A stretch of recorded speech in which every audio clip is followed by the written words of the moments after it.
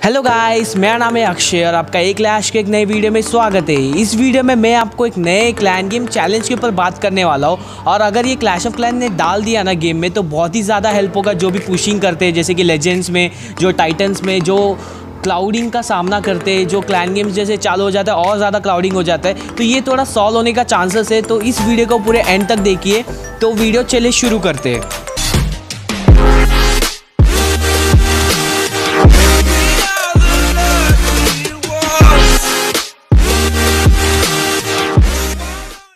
तो गाइस, सबको पता है कि जैसे ही क्लैन गेम चालू हो जाता है, एक्चुअल क्लाउडिंग चालू हो जाता है। जो पुशर्स है, मतलब जो टाइटन से, जो लेजेंड्स है, उनको एक्चुअल क्लाउडिंग झेलना पड़ता है। जैसे कि टाइटन 3 वाले हैं, उनको ज़्यादा क्लाउडिंग नहीं होता है। जैसे कि मैं टाइटन 3 में, मुझे पता है इतना ज़्यादा क्लाउडिंग नहीं होता है, नॉर्मली रहता है। पर जो टाइटन 1, टाइटन 2 और लेजेंड्स है, उनको जो नॉर्मल क्लाउडिंग रहता है उसका डबल क्लाउडिंग झेलना पड़ता है क्लैन गेम्स के टाइम।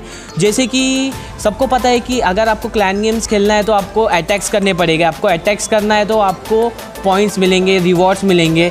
तो अगर आपको इतना टाइम लग रहा है क्लाउडिंग में, आपको तो अटैक करने में कितना टाइम लगेगा? आपको पूरा एक चैलेंज कंप्लीट करने में कितना टाइम लगेगा? बहुत ज़्यादा टाइम लगेगा। तो मुझे लग रहा है कि एक ऐसा चैलेंज आना चाहिए जो वो टाइम हम लोग दे रहे हैं उससे हमें पॉइंट्स मिले। तो यहाँ पे स्क्रीन में देख सकते हैं कि एक चैलेंजेस में जो एक 300 पॉइंट्स का दिख रहा है, स्ट्रक इन द क्लाउड्स। तो इसमें देख सकते हैं जो एक्चुअल इमेज है उसमें दिखाया है रीट्राई और 300 पॉइंट्स है। तो ये एक्चुअली मुझे लग रहा है कोई फ़न के लिए बनाया, कि वो भी पुशर ही होगा और उसने सोचा कि पता चलना चाहिए कि कितना टाइम लगता है हमें।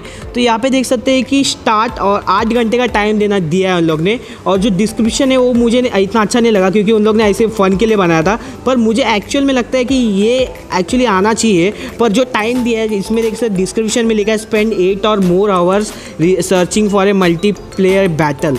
तो अगर आप देख सकते हैं जेन्युइन है ये फ़न के लिए, क्योंकि 8 घंटे का टाइम दिया है आपको चैलेंज, और उसमें आपको बोला है कि 8 घंटे से ज़्यादा आप बिताओ क्लाउडिंग में तो आपको रिवॉर्ड मिलेगा ही नहीं।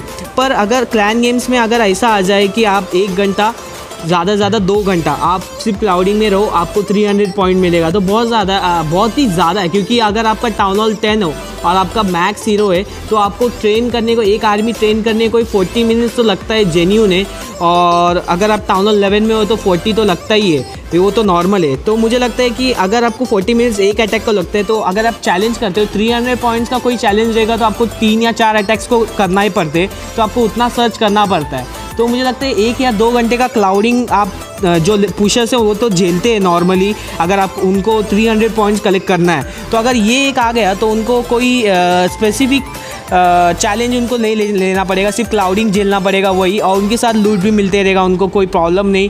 उनको एक स्पेसिफिक नहीं रहेगा, जैसे कि आपको लैब तोड़ना है 4, वो पुशर से वो कहाँ पे देखेगा कि मेरे को इधर से लैब तोड़ना है और उधर टाउन हॉल उसके दूसरे अपोजिट साइड में, तो उनको उसको स्टार ही नहीं मिलेगा, तो वो सिर्फ लैब तोड़ के वो पुशिंग क्यों कर रहा है? तो ऐसा हो जाएगा। तो मुझे लग रहा है कि अगर ये एक चैलेंज आ गया ना तो बहुत ही ज़्यादा अच्छा रहेगा। और यहाँ पे देख सकते हैं एक अटैक चालू है, और जो रिप्ले दिख रहा है वो माइनर अटैक था, और मुझे लग रहा है कि बहुत ज़्यादा अच्छा अटैक किया इसने, और बहुत ही स्ट्रैटेजी के साथ अटैक किया है, क्योंकि उसने माइनर अटैक करके उसने बॉलर्स भी अटैक किए, पर थोड़ा क्वीन थोड़ा निकल गई, पर मुझे लग रहा है बहुत ही अच्छा अटैक किया है। तो इसलिए मैंने दिखाया। तो इसको अगर आपने पूरा अच्छे से नहीं देख लिया तो देख सकते हैं आप, स्टार्टिंग में एक बार देख लीजिए। तो मुझे लगता है कि अगर ये क्लैश ऑफ क्लैन वाले ये अगर चैलेंज लाते हैं, तो जो पुशर्स रहेंगे उनका थोड़ा जो क्लैन गेम्स के टाइम जो प्रॉब्लम रहता है वो थोड़ा कम होने के चांसेस है, और थोड़ा खुश भी हो जाएंगे। क्योंकि क्लाउडिंग में अगर आप क्लाउडिंग करते रहो, जैसे कि अगर आप पुशर हो, तो मुझे लगता है कि एक ही चॉइस है, आपको बिल्डर चैलेंजेस आपको कंप्लीट करने पड़ेंगे, तभी आपको पॉइंट्स मिलेगा। या जो टाइटन स्लेयर है जिसमें आपको 2 स्टार्स करने थे पहले, और अभी उन लोग ने 3 स्टार कर दिया, तो हार करते जा रहे हैं। तो चलिए देखते हैं अभी आने वाला है कि नहीं। तो आपको ये वीडियो पसंद आए तो लाइक करो, शेयर करो, सब्सक्राइब करो, और बेल आइकन को दबाना मत भूलिए लेटेस्ट अपडेट ऑफ COC के लिए। Thank you, bye bye.